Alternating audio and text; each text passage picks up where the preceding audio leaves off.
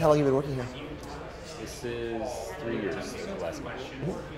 And so are you kind of like low to mid six figures in income? No, Not yet. Okay, but heading in that direction. getting Hopefully. there faster. Good. After this year, so yeah, we'll get there. Yeah. Well, as you move up the earnings rank, keep us in mind because our typical families are either executives, right, people 50 and older that have already made their money, or rising professionals that have high income but are still paying off those loans. And we want them in our client base sooner rather than later to optimize your situation. Are you single, married? Single. Okay. Do you plan to get married? I don't know. Yeah. Maybe. Okay.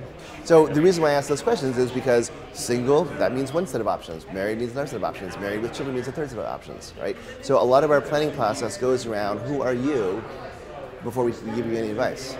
Like if you ever had a situation where you wanted to build a house and you had a meeting with the architect and the meeting starts and the architect rolls out the plans and you go, whoa, you're fired.